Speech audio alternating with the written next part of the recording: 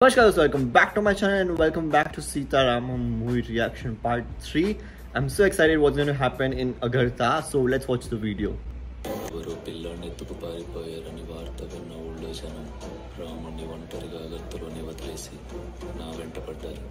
Nice, that's...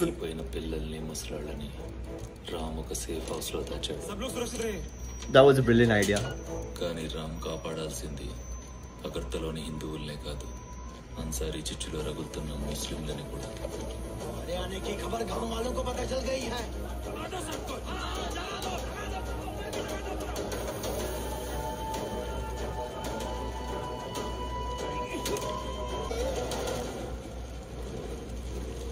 ये क्या कर रहे हो तुमने हिंदुओं से मिलकर हमें मारा है किसी को भी नहीं छोड़ेंगे आग लगा देंगे कश्मीर हमारा है हमारे जीतने का वक्त है ఎవరు మీద ఇది గెలుపుని ఎవరు చెప్పారు ఇక్కడ ఒక్క ప్రాణం పోయినా గెలిచేది మీరు కాదు సారీ చూడతాం ఆ పిల్లలు నిజంగానే టెర్రరిస్టులు ఒక్క పేరు చూద్దాం నా మాట నమ్మండి అన్సారీ గాడు చేసి యుద్ధం మీకోసం కాదు కశ్మీర్ కోసం మిమ్మల్ని వాడుకుంటున్నాడు అంతే దడాలో షబీ జమీన్ దలాదో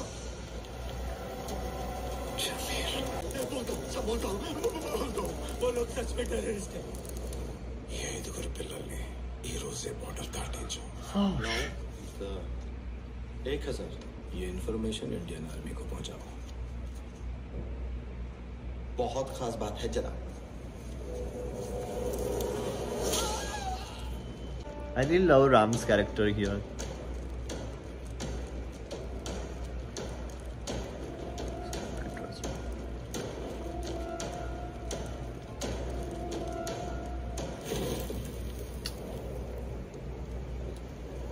అగర్తా ఇన్సిడెంట్ తర్వాత దేశం మొత్తం సైనికుల్ని హీరోల్లా చూడటం మొదలెట్టింది మమ్మల్ని ఇంటర్వ్యూ చేయడానికి ఆల్ ఇండియా రేడియో నుంచి విజయలక్ష్మి గారు వచ్చారు ఎన్నో కుటుంబాల్ని కాపాడిన మీరు మీ కుటుంబాలకి చాలా దూరంగా ఉంటున్నారు మీ వాళ్ళతో మీరేమైనా చెప్పాలనుకుంటే చెప్పండి నాకు కూతురు పుట్టింది తను వచ్చి నా పోలికే అని ఉత్తరం రాశారు తనకు పేరు పెట్టి పాప చెవిలో 3 సార్లు నేనే చెప్పాలంట కానీ నేను ఇక్కడ ఉండిపోయాను ఇప్పుడు పెడతారా ఇప్పుడా రే రామ్ ఈ సాయం కావాలి ఏంట్రా కొంచెం పాపకు మంచి పేరు పెట్టాలరా ఏదైనా మంచి పేరు చెప్పు అమృత బాగుందిరా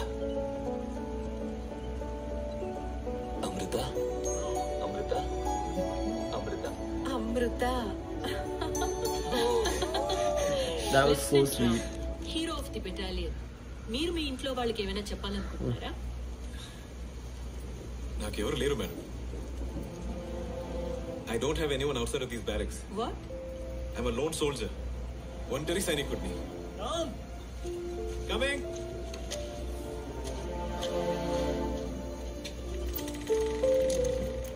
లెఫ్టినెంట్ రామ్ నిన్నే నాకు పరిచయమైన పేరు కాశ్మీర్ కొండల్లో పహారా కాస్తున్న ఒక ఒంటరి సైనికుడు రామ్ తనకు మాట్లాడడానికి ఒక కుటుంబం కనీసం ఉత్తరం రాయడానికి ఒక పరిచయం కూడా లేదన్న విషయం నిన్నే నాకు తెలిసింది దేశం కోసం రామ్ ఉన్నాడు రామ్ కోసం మనం ఉన్నామని చెప్పడం మన బాధ్యత నా కొడుకు రామ్కి నిన్నే నేను ఉత్తరం రాశాను ఇక మీ వంతు She called him son. ओ साची 1 मिनट आपके लिए चिट्ठी आई है చిట్టి हाँ बहुत सारी चिट्ठियाँ నాకా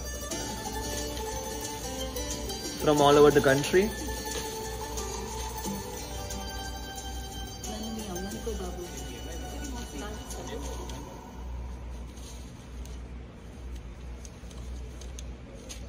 అన్నయ్య రామ్కి రేడియోలో నీ గురించి నీ కథ గురించి విన్నాను నీకెవరూ లేరనేది ఇక్కడ నుంచి అబద్ధం నీ మేనకోడలు పుట్టినరోజు పోయిన వారమే జరిగింది అరిసెలు చేశాను ఈ సెలవులకి నువ్వు వచ్చినప్పుడు నీ మేనకోడలికి చెవులు కుట్టిద్దామని అనుకుంటున్నాను వస్తావని ఆశిస్తున్నాను This is making me emotional because that's like a lot of love. ఆ రోజు రాత్రంతా రామ్ ఆ ఉత్తరాలకి జవాబులు రాస్తూనే ఉన్నాడు వాడు పడుకోలేదు మమ్మల్ని పడుకోనివ్వలేదు సార్ నాకు 2 నెలల లీవ్ కావాలి సార్. దేనికి అంత long leave? I want to meet my family sir. Okay.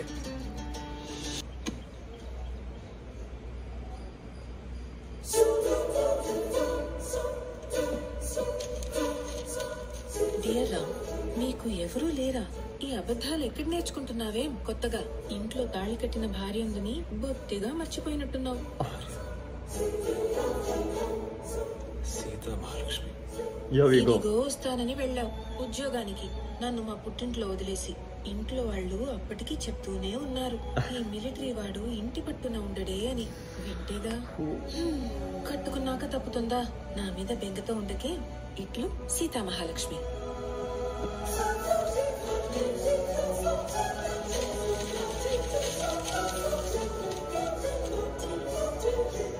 ఏమయ్యా రామయ్య, ఎలా ఉన్నావు? నీకేం, బాగానే ఉండుంటావు. ఇక్కడ గదిలో చలి పెరుగుతోంది. కాశ్మీర్ నుంచి నువ్వే పంపుతున్నావా? నిన్నంతా ఒకటే వర్షం.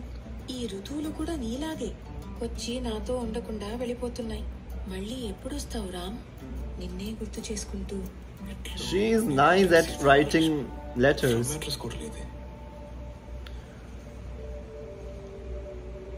సీత, ఎవరు నువ్వు? పెళ్ళైపోయిందని విన్నాను, కనీసం చెప్పలేదు. నాకు కూడా తెలియదు సార్. విశ్రామ. అమ్మాయి పేరు సీతామహాలక్ష్మి. ఓయ్ రామ్, నీకు విషయం తెలుసా? నాతో పాటు మన పెరడు కూడా మీ మీద బెంగ పెట్టుకుంది. పూలు పూయడమే మానేశాయి. ఆ వంకతో సీతాకోక చిలుకలు రావడం మానేశాయి. ఈసారి ఇంటికొచ్చేప్పుడు నా కోసం వాటిని తెస్తారా? డియర్ రామ్, నిన్న మన పక్కింటావిడ మనం మొదటిసారి ఎలా కలిశామని అడిగింది. కురుక్షేత్రంలో రావణ సంహారం, యుద్ధపు వెలుగులో సీతా స్వయంవరం అని చెబితే ఏదో అర్థమైనట్టు నవ్వి వెళ్ళిపోయింది. దాని అర్థం ఏంటో నువ్వు తప్ప ఎవ్వరూ చెప్పలేరు. కురుక్షేత్రంలో రావణ సంహారం, యుద్ధపు వెలుగులో సీతా స్వయంవరం. ఇంకో విషయం, నిన్న రాత్రి కలొచ్చింది. కల్లో నీకు 60 ఏళ్ళు. ఇంకా నా చుట్టూనే తిరుగుతున్నావు. ఏం కావాలన్నా సీత సీత అని పిలుస్తున్నావు. అంతలో తెల్లారింది. పక్కన చూస్తే నువ్వు లేవు. She is such a she knows how to write. ప్రియమైన రామ్కి ఈ నెల 12వ తారీఖున హైదరాబాద్ వెళ్తున్నాను. బట్టలు సర్దుతుంటే అందులో మన పెళ్లి బట్టలు కనపడ్డాయి. పెళ్లి బట్టలు? ఆ బట్టల్లో మీరు పడిన సిగ్గు ఇంకా నా కళ్ళెదుటే కనబడుతోంది. 48 గంటల జర్నీ. ఒంటరిగా అంత దూరం ఎప్పుడూ ప్రయాణించలేదు. కానీ నన్ను మేనేజ్ చేసుకుంటాలే. ఎంతైనా హైదరాబాద్ లో ఇదే నెల ఆస్టిన్ మ్యాజిక్ షో ఉంది. ఉంటే దగ్గరుండి తీసుకెళ్లేవాడివి. ఉంటాను. ఇట్లు మీ భార్య సీతా మహాలక్ష్మి. ఫ్రమ్ అడ్రస్ లేదు. There is Delhi. సీత దొరికేసిందిరా. ఎక్కడ? ఢిల్లీ ట్రైన్ లో. ఎప్పుడు? 12వ తారీఖు.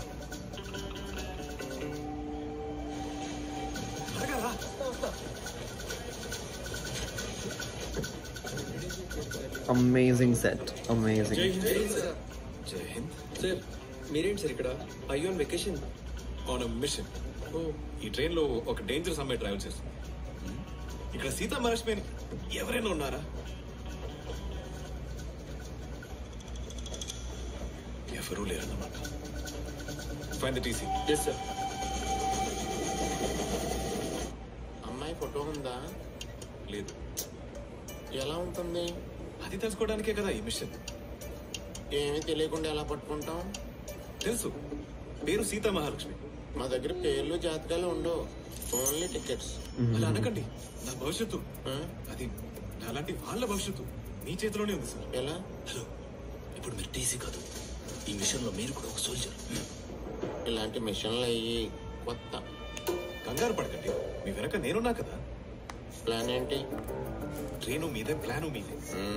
అయితే మీ వెనకున్న 4 బోగీలు మద్రాస్ మేలికి కనెక్ట్ అవుతాయి భోపాల్లో. నా వెనకున్న 12 బోగీలు హైదరాబాద్ వెళ్ళిపోతాయి నాతో పాటే. ఇంతకీ డేంజర్ అమ్మ ఎటు వెళ్తుంది? హైదరాబాద్.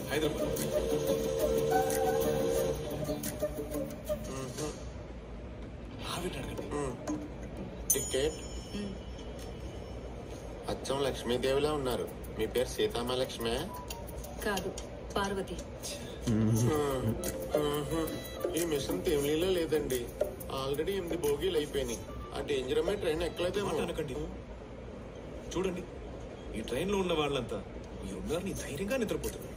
అదండి, ఇంకా 4 బోగీలు ఉన్నాయి. పడుకో, నా పరువు పోద్ది. ఇదే చివరి భోగి. ఎక్కువసేపు ఉండకూడదు. ఏసీ కదా, special. Yes, coming.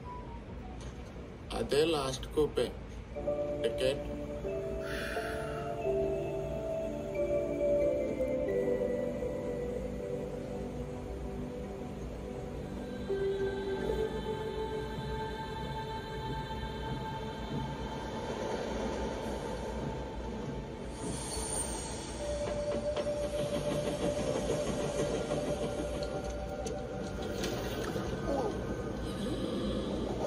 That's her. That's her.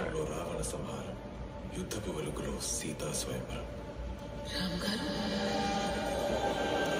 That's.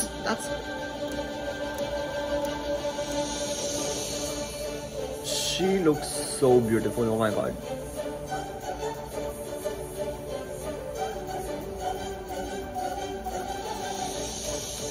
Is she mad like as a wife? రాసిన సమాధానాలు ఎక్కడికి పంపాలో తెలియక నా దగ్గర ఉండిపోయాయి.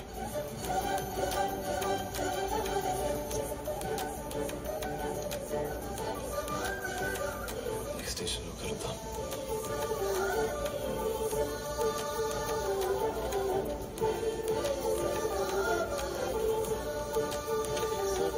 అమ్మాయి దొరికిందా? Machine success? లేదు, అసలు యుద్ధం ఇప్పుడే మొదలైంది. వారికి గౌరవం. That concludes part 3, and I am so enjoying this movie so far. At the beginning, we saw how Ram handled the most toxic situation, the most hard situation between the two communities, or the terrorist Ansari. He was provoking everyone, and then they were going to attack Hindus. They were burning houses. That is absolutely wrong. But then Ram handled the situation, made them realize, and it is very fortunate that he caught Jamil and then he confessed, because if there was no Jamil there, they would have ruined Hindus' houses. Beginning, everything was so serious, and now comes the romance part. And this type of romance is actually very exciting. It is romance here is made in a very new way, and it is very sweet. I'm actually enjoying this. First of all, Ram told that he has no one, and because of that, everyone was sending letter, and Sita Mahalakshmi was sending him letter as his wife. And then he was on the mission to find her, and that meetup was the most beautiful meeting I've ever seen in a love story. That meeting, the door opens in the coach, and the way they see at each other was just magnificent, because they were like, she was role playing with Ram and as a wife, and now they meet. So you have to see the reaction, and Mrinal was looking so beautiful. So yeah, thank you so much guys for watching this video. If you like this reaction, like, share and subscribe to my channel. Dhanyawad.